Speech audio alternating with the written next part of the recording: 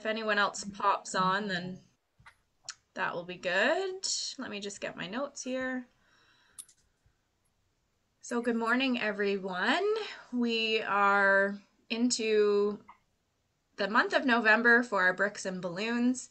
Bricks and Balloons is an opportunity to network with other member businesses the first Thursday of the month, just for the half an hour, a deep dive into business-related conversation of what holds you back and supports you getting ahead. We learn and grow from others' experiences while identifying new connections in Lennox and Addington, and each month will be a specific topic. So this month we are going to be discussing competitors, both direct and indirect competitors. I have a series of questions, and most of the time I time it of 2 minutes each, but happy to extend that today. So let's start with direct competitors. Maybe just think of the sector that you're in. So we have Jack with real estate and Charlie with the bank. My first question to you is, why is it good to understand and acknowledge your competitors?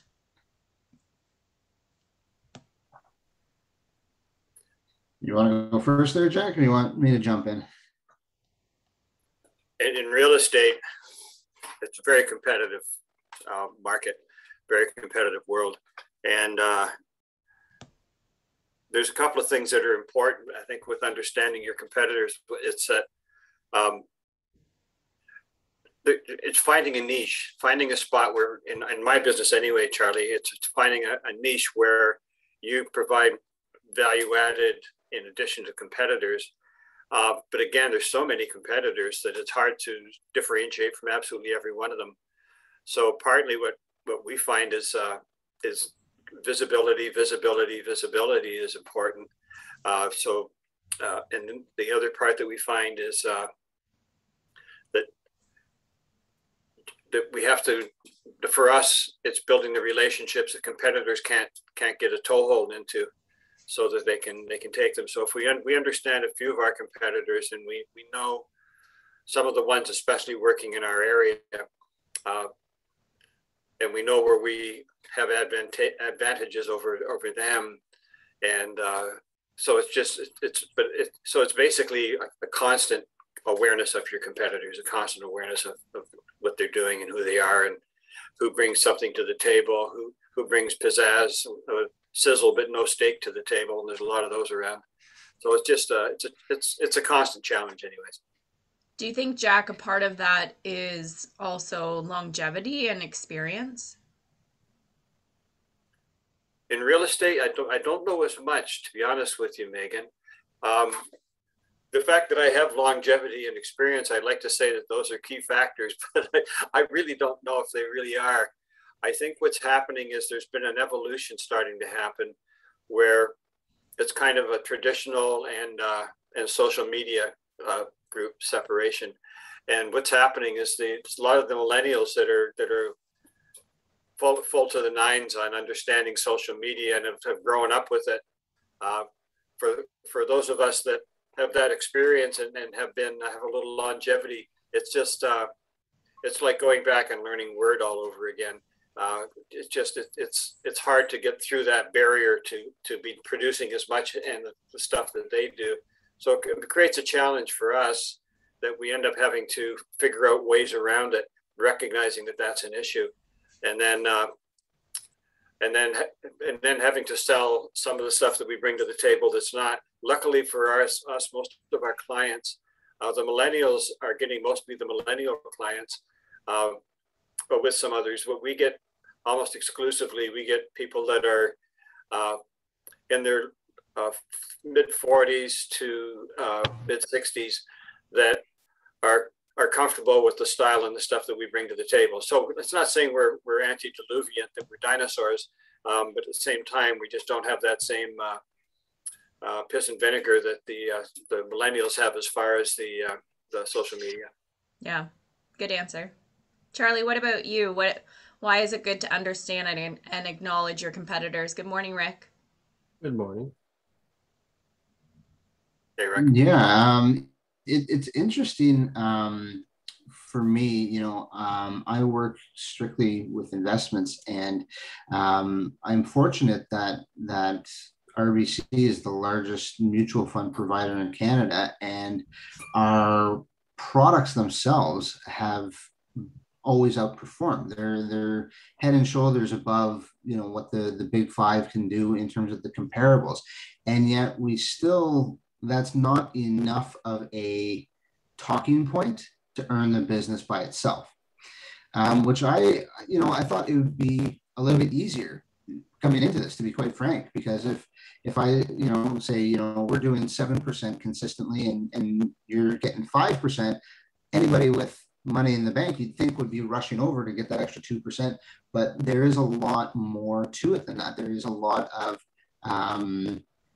relationship management, of course, which is not my personal function, but it's obviously a big deal in terms of banking and having that relationship. And there's a lot of loyalty. So it's not just about the product itself. Of course, it has to be, how you're engaging with your clients, how you're treating your clients, and then, using that to gain some visibility, as Jack put, and have some word of mouth, good feedback within your community, because that is going to drive more of your business than strictly saying, hey, we got the best product for the best price. That's not enough. And so, we need to look beyond, what our competitors are doing in terms of their solutions, and really look at how they're benefiting their clients in other ways. Very good. Thank you. Rick, good morning. We're talking competitors today, starting with direct competitors. The question is, why is it good to understand and acknowledge your competitors? Did you want to answer that, or I'm happy to move on to the next question? Just very quickly, I always check that in. So you're talking my competitors' social media? Competitors in the same products and services that Yep. your business serves. Definitely, we check out our competitors. If they're not active in social media, to me, that's not entirely professional. I don't know if the company's active. I check their LinkedIn page. If it's not done up right, I'm wondering, are they trunk tippers? That's a term we use for somebody without feet on the ground who drives around their truck. But mostly I'm talking about the IT industry, which I am in. So that I presume that term only applies to the IT industry. But definitely, I look at the competitors to see what they're doing right, and I can always learn, and what they're doing wrong. And I'm glad I'm not there doing the wrong stuff. Well, that's a good segue into the next question. How do you find out who your direct competitors are? Is it just something that comes with the industry that you're in? Is it noticeable right away? So how do you find out who your direct competitors are? Mostly just the internet. If they're active on the internet, then I consider them strong competitors. If they're hard to find, I consider them not strong competitors. Rick, what'd you do before the internet? Come on, you gotta tell me. How did you know who your competitors were? Before the internet? Yes. Oh, okay. That would be. That's when you had that job at the escort service, didn't you, Rick? that would be word of mouth. Just talking to people, and mostly you hear bad stuff. Not everybody talks about the good stuff, but everybody talks about the bad stuff. So that's True. A really good way of being aware of your competitors, just by talking to people, and you hear the good stuff and you hear the bad stuff. Right. What about Charlie or Jack? How do you find out who your direct competitors are? Ours is real easy. For me, we're working on our area. So sorry, Charlie, go ahead. Yeah, no, I was just going to say, for me, my industry is dominated by major players. So working with the banks, you can walk down the street and know who your competitors are. There's also some smaller players there that you hear about through just word of mouth. Your clients will tell you that they have certain assets in certain places, and you kind of just pick up that way, who's more dominant, who's making a bigger capture of the marketplace that way. So I'd say mostly from your clients. Yeah. Next question, what is the benefit of a direct competitor? What do you think the benefit is? Or is there one? Well, one thing I can think of is if they're overpriced. It's usually noticeable, but sometimes clients haven't done their research and they don't really know. Now it's not only that they charge too much. I think it's more important if they charge too little, because then you're going to get stung later on. Yeah. So it goes both ways. That's interesting insight. I do like that. It is interesting. It's a mindset, right? Sometimes people almost are attracted to higher prices, thinking they'll get more value because of the higher price. So it's interesting. It's I know we sort of talked about anyone else in terms of what is the benefit of a direct competitor? Yeah, one of the benefits is if you know who your main direct competitors are, you can look at what they're offering, look at what they're doing, and see if you can differentiate. The other thing is having direct competitors.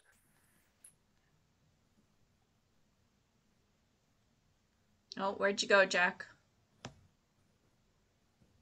And help people connect with somebody. Can you hear me? Yeah, you cut out a little. Do you want to just finish the end of that? Yeah, my internet connection is unstable. It's one of the things I'm trying to find time to look at today. So I keep drifting in and out. Basically, by having people who are direct competitors, some of the clients are a better fit for some people than others.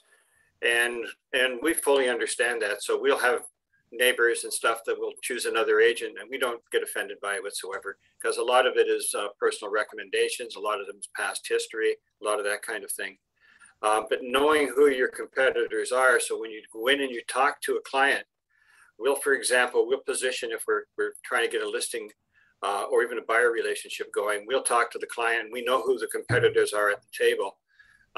It's easy for us, without slamming the competitor, of course, is to talk about our advantage in certain areas that we know they're not as strong.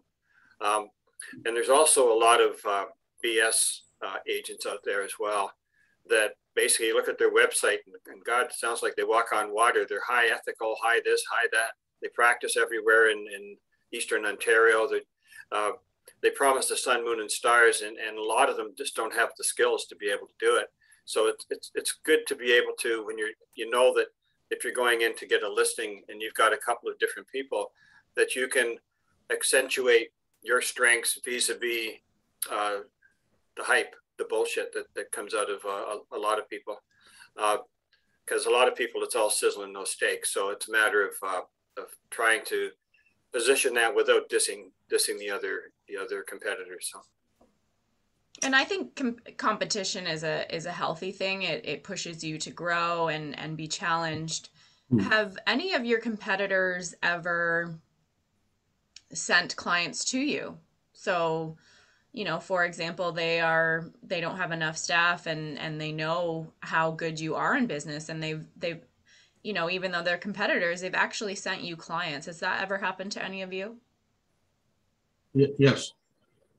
And how did it make you feel?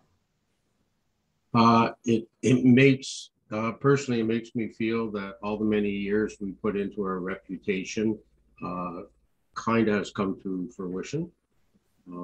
Your name's out there, your reputation's out there, and these other businesses definitely are not going to send any client to us unless they're sure that we are going to service the client to their expectations. And you know, so.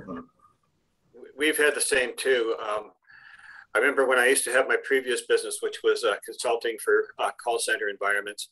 I would go to trade shows back when they used to do trade shows in those days.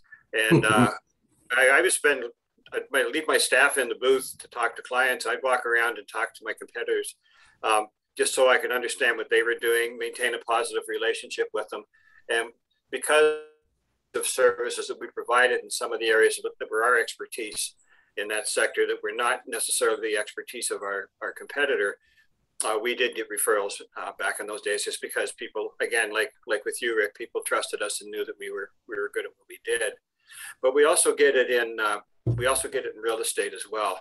I've had competitors who have referred to me stuff that's they've got a commercial client that they're an ongoing client for residential, but now they have a commercial thing. It's not their expertise and they want to do the right thing by the clients. So they'll talk to us because I've done a lot of commercial in the past. We've had other ones who maybe specialize in Kingston market. We know much more about the market up in our area, up in Stone Mills. And so we've had people refer. Now, refer in those situations works well because they get a 25 to 30% split with us on the commission if they refer to us. So it's an encouragement for them to say, yeah, I'm not an expert in that area, so let me get somebody who is more of an expert there. And by maintaining good rapport and maintaining a good image of what you provide, what you bring to the table, and how you deal with your clients and other agents, all that stuff, people are more inclined to refer to us. I've also done the same with other agents, by the way. Condos in Kingston, for example, I've got I do a specialist there. So there's a variety of things.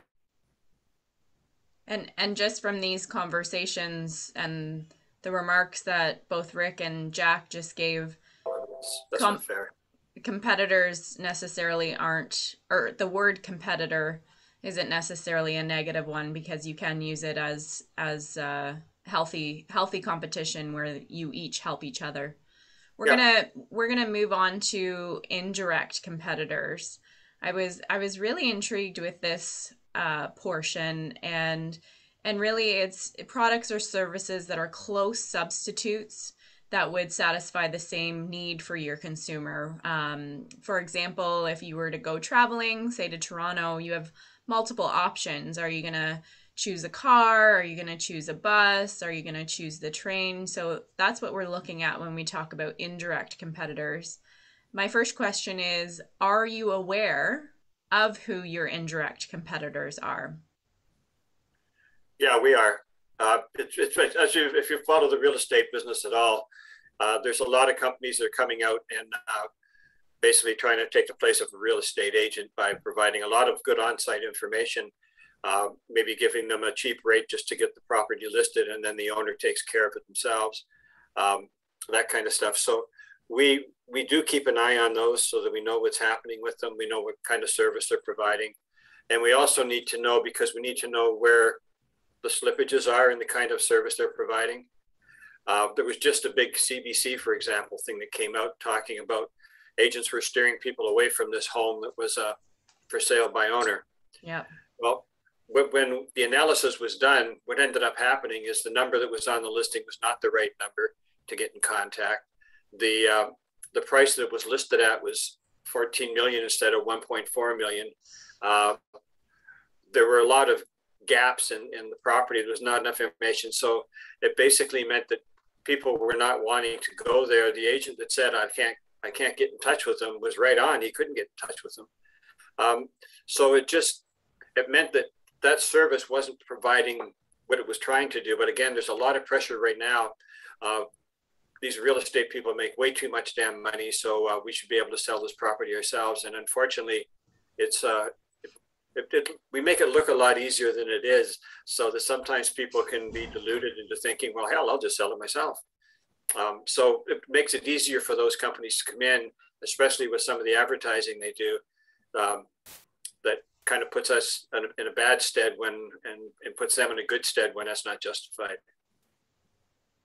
How about you, Charlie or Rick? Are you aware of who your indirect competitors are? I mean, for financial services, there's definitely been a shift in the mentality, particularly in the advisor relationship. I don't know if you've seen like those Questrade commercials, for instance, where they basically, you know, uh, almost like slander what the advisor brings to the table. So similar to what Jack was saying, whereby they're saying, you know, why would you pay more for an advisor when they don't really help you in any way, and you know, you can just do it all yourself through our website, which is very actually misleading, especially the statistics that they use. That's specific to Questrade. There's obviously other disruptors in there as well. But the simple fact of the matter is, you know, there is a more of a shift now because not just the pandemic and people aren't going into financial institutions as much, but just the younger population. They want to have a more hands-on approach and they want to do it more themselves and save on that cost structure. And you know, ultimately, they could be putting themselves in a worse position because you know, they're not dealing with accredited planners. They're not getting the best solutions, and so the overall offering just isn't quite there, despite how it's presented to them. So you know, that's a situation where, you know, somebody in my function, we are very much against the message that they're putting out, even if, you know, they do have a solution that, you know, it might be adequate and maybe there is some benefit because it does get more people interested in starting a savings plan for their future. But, you know, the way that they're going about it is underhanded to the point that they are doing their clients a disservice as well. So it's kind of a dichotomy there. But for the most part, you know, I think that you know, the indirect competition, it's about proving, you know, your competitive advantage as well as the personal touch that you put on it overall. Exactly. Thank you for that. I think we've kind of touched on this, but is there anything additional to how do you market yourself differently from an indirect competitor? I know we talked relationship building. Is there any other way that you market yourself different from an indirect competitor? It sounds like Charlie and I have the same type of challenge with indirect competitors. It's people offering the doesn't cost you very much, and you can do it yourself when everybody's not sophisticated enough to do it themselves. Very few people are. And so the plus that we do with our marketing is we really try and present a personal issue, a personal image, so that people can see that we are good people to deal with, that we're there to help them. We talk about our expertise in our local area, in the area that we do most of our stuff in, and try and differentiate ourselves from those areas in that regard. And again, sometimes you can put a subtle message into your presentation when you're doing a listing presentation that describes some of the we've seen a few people who have sold privately or have mostly bought privately. It's even worse for people who buy privately. And what happens is they end up, the seller doesn't have to tell them about all these inadequacies of the property or all of these challenges, or even direct them to stuff that can be an issue for them. So we've seen a lot of people end up with major problems afterwards. And they've said to us, well, we'll never do that again, especially as a buyer, you don't have to pay it. So for us, it's basically helping people to realize that, yeah, those services are there. We're not averse to them, but recognize whether that's right for you and recognize whether that's going to give you the best bang for your buck kind of thing. Great, thank you. Does anybody have any examples of indirect competitors in your industry? We have the IT industry here with Rick and real estate with Jack, banking with Charlie. What are some examples of indirect competitors in your industry? There's a lot of them in my industry. So Zillow. There's a whole bunch of them that and they advertise very strongly as well. That basically they can provide you. There's one of them that they'll list your place for on MLS for $200, and then you take over everything from there. There's other places that was the one I was telling you about earlier. There's other places that will provide a really cut rate service. And again, some of the stuff they do is really, really good. If you're computer savvy and if you're just looking at that end of it, but there's a lot more than just finding the right house. There's the negotiating, that knowing the hidden things to look at, all that kind of thing. So basically, I think with our competitors, it's just a matter of being aware of them. And like there are a lot of them now. And in fact, there's people that are talking in our industry of maybe 10 years from now, it's going to be a very different industry. Who knows? Really? Would property guys be an indirect competitor? Okay. Oh yeah. Yeah. And that's similar to. There's a few property guys type companies out there as well. Yeah. Okay. They come and go, eh, Jack? Oh yeah. Oh yeah. So interesting. Well, I love the dynamics here today. I love the different sectors, and I appreciate you guys coming. We only have a couple minutes left. Is there anything that you wanted to finish off with, a final thought in terms of competitors, both indirect or direct, or anything else to do with those topics? Is there any final thoughts? Just one thing, Megan, is I was having a hard time trying to think of an instance where I was concerned about indirect competitors, and really I couldn't think of a time when that's happened in any of my industries, and I'm trying to think why, and I think the reason is skill set.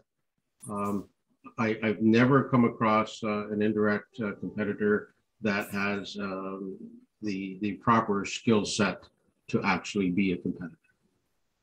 Interesting. And I guess my final question is to you all is this something that yearly or on your 5-year plan or whatever the case may be for your business, is this something that you take into consideration and you actually have some thought into in terms of your competitors? Well, I do that weekly. Nice. So weekly for you. And same, Jack? No, I missed out on the last part of your question. My unstable computer internet connection screwed me around again. I just wanted to know how often you think of your competitors. Is it something you think on a yearly basis? For Rick, it's a weekly basis.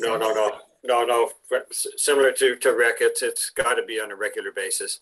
But the thing I would give as being a thought on it is that rather than competing direct and indirect computers as your competitors as your enemy, I think it's important to not have enemy relationships with them, but to have an understanding so that you know how you can differentiate. And if you're not aware of who your competitor is, then you can't do that process of figuring out where their strengths and weaknesses are so that you know how you can differentiate. So I think it's really important to know them and to know that they're not your enemy. They're just other people that are out in that same marketplace trying to make $1 or $2. It's just a matter of you've got to just know where your strengths are vis-a-vis theirs. Great. Well, we've come to the time of 9 o'clock. The next Bricks and Balloons will be Thursday, December 2nd at 8:30. Thank you very much. It was nice to see all of you, and have a great weekend. Megan, can I have a quick word with you, Megan? Have a great day.